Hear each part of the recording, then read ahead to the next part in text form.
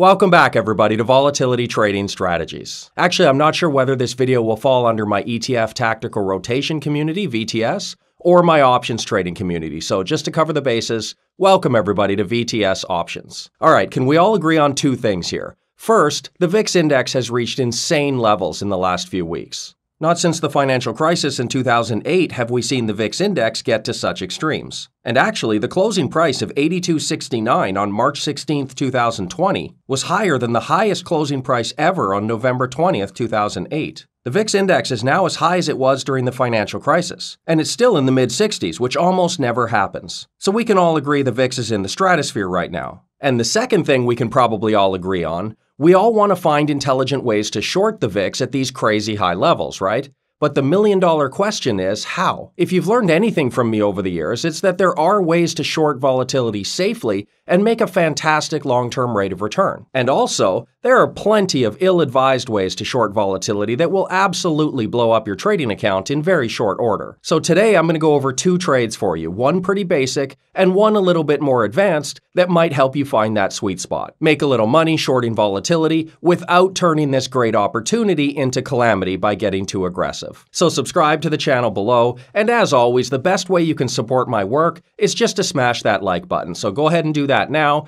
and let's talk about ways to short the VIX.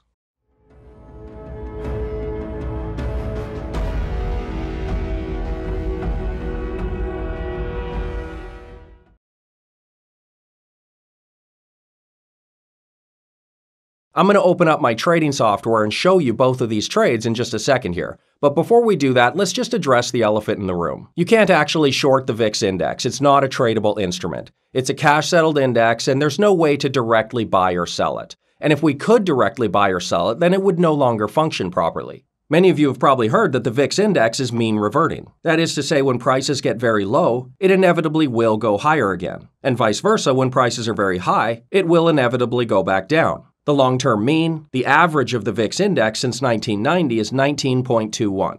Now, for all my fellow math geeks out there, it's probably more accurate to say the VIX index is mode reverting. This is a chart of all the VIX index values going back to 1990, rounded to the nearest one vol point. And you can see that the vast majority of prices do land in the 12s and 13s. Mode reverting means that it tends to revert back towards prices that occur most often, which mathematically is 12.42, not the mean of 19.21. But mean reverting, mode reverting, whatever. The VIX is in the 60s right now, and it's not going to stay there forever. So when we say short the VIX, what we really mean is to profit from its inevitable decline. We know that at some point, maybe in a few weeks, maybe not for several months, but at some point it is going to start coming down. So let's take a look at two trades that take advantage of this.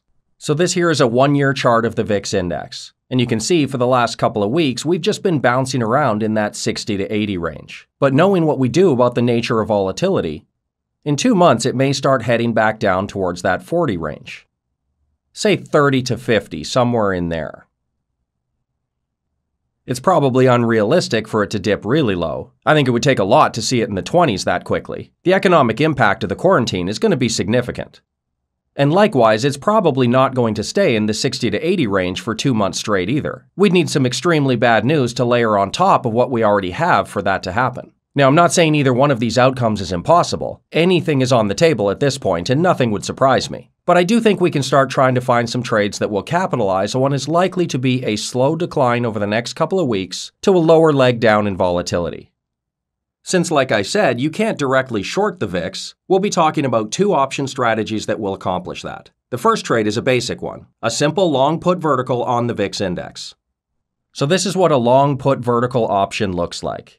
Over here we have the current value of the VIX index. It's at 65.54, and the details of this trade are down here below. It's a long vertical option spread, which means we're going to be buying and selling put options of different strike prices, but in the same expiration month.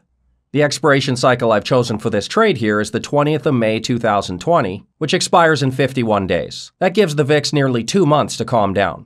So you can see here we are buying the 40 strike and then selling the 35 strike. And what this does is it caps both the maximum gain and the maximum loss. Long put verticals are limited risk trades, and you can only lose the premium you pay to open the contract. In this case, it'll be around $2.55 or $255 per contract. In these very volatile times, remember it's not out of the question that we see another major volatility spike. That could definitely happen. So I would strongly recommend people only take on defined risk trades with limited loss and in smaller allocation sizes. There's nothing wrong with trying to pick up a little short vol exposure here, but we don't want to get too aggressive with it because we have no idea what's on the horizon. I can't tell you what to do, but just in general, I would say no leverage, no large allocations, and no naked shorting. This trade here is only risking $255 per contract for a potential gain of $245 per contract. And the break-even point 51 days from now is at $37.45. Now, an important side note here, remember the underlying instrument for VIX options is not the VIX index, it's VIX futures. It's pretty close, so it's not a huge concern. But just remember that VIX option settlement can be a little weird, so I don't recommend people carry positions into expiration. You can just close them out a day or two ahead of time, just to avoid that VRO settlement voodoo. But looking at this trade in the original chart, the break-even of $37.45 is right about there. So it is in the original range that we're trying to target. Long put verticals are great for newer option traders. They're limited loss, and the win-loss ratio can be structured to be about 50-50 if you want it, so it's very easy to understand the risk. But it's not just for newer option traders. These are also a staple in my own trading as well, and that's the first trade. The second trade is a little more interesting, and it's called a long broken wing butterfly on the VIX index. You've got to love some of these names for option spreads. They sound so cool.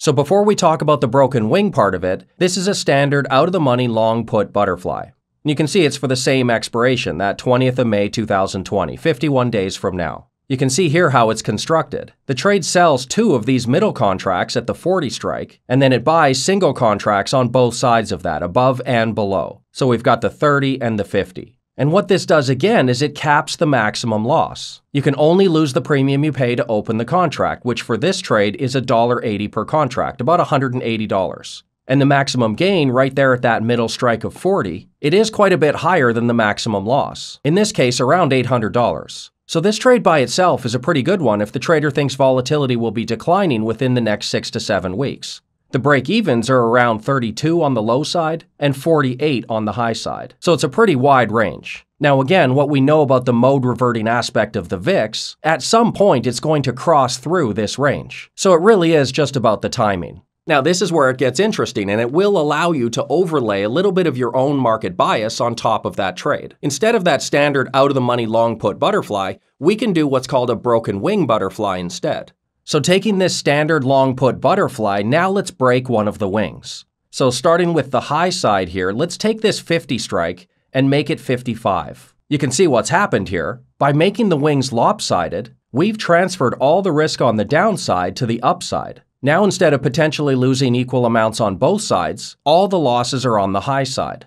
It can still make a nice profit in the middle there, around $950 per contract. But now the maximum loss on the high side is $545 per contract. And on the low side, it's just $45, basically nothing. This trade would be appropriate for anybody who thought there was very little chance the VIX stays at these high levels, and actually thought if anything it might overshoot to the downside. If you thought something in the 20s was actually possible by the May expiration, then breaking the butterfly means that if it does dip that low, no losses can occur. Of course, if you're wrong and the VIX stays high, then the maximum loss can be realized, so definitely still keep the allocation size small. But now let's put this back to 50 and get back to the standard butterfly, and then break the wing on the other side. So instead of this 30, we're going to move that one to 25. The same thing has happened here, just the other way. Now you've transferred the risk from the high side and put it all towards the low side. Still a nice profit range in the middle, and very little potential loss on the high side, $55, so basically nothing here. But this trade would be appropriate for someone who thinks there's very little chance the VIX gets down into the 20s. It's still playing for a decline in volatility here, just not too low. Maybe you don't think it's going to get all the way over here. Of course, it makes sense to transfer your risk to somewhere you don't think it's ever going to get. So we can move back to the standard butterfly here. This is a trade that I actually take quite often, and you can see why it's a good one. You set up a nice wide net for potential future values, with equal, but more importantly, limited loss on either side. So risk management's very easy here. You know what you can lose right from the start. And then, like you saw, you can break the wings on either side of this and move the risk over to one side and eliminate the risk on the other side. If you did have reason to believe that it's not going to breach one of these sides, then the broken wing butterfly might be perfect for you. Now, I know somebody in the comment section is going to ask, so I'm just going to go ahead and answer it. Of course, just like you, I have no idea what's going to happen going forward. But if you forced me to choose one direction, I would probably break the wings in this way. I think there is going to be a lot of very negative data coming out. I still think the VIX is going to head towards 40, but I think it's more likely that it stays high. Personally, I think it would take an awful lot of exuberance to get it back into the 20s within 2 months. So if I was forced to choose one, this is the one that I would do. Nice big range in the middle here, very little potential loss if we stay high in volatility, and really just watching out for that extremely low VIX values. The fact is, everybody and their dog already knows that at some point the VIX index is going to drop back down to more normal levels. Remember, it is mean reverting, and more accurately, mode reverting. So we will see values in the 12s again, that's a guarantee. The trick is to structure your trade so that you can make a profit all the way down while still minimizing risk. That's what we do in the VTS community. We don't swing for the fences and try to hit those home runs. We're perfectly happy hitting singles and doubles and just racking up the score in the long run. So if you think this kind of analysis can help you make some money, head on over to my website and claim that free trial. You'll see some of my live trades, and you can decide whether the VTS community is right for your long-term investing goals. See you next time. Thank you so much for watching the video.